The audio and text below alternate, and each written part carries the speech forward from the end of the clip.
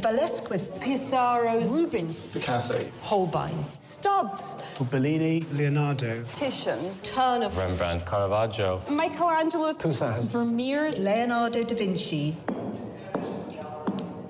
So we're now in the National Gallery having a look quite quietly, but what we must remember is how this was originally intended to be seen. The National Gallery, we were talking about, old masters at our heart, and we are a number of things. We're conservation, research, preservation, heritage, all around the collection and education of it.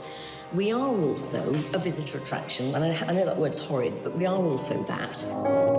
It's about music, film, philosophy, science. It's about life. Anything you are interested in goes into art, and that's why I became an artist.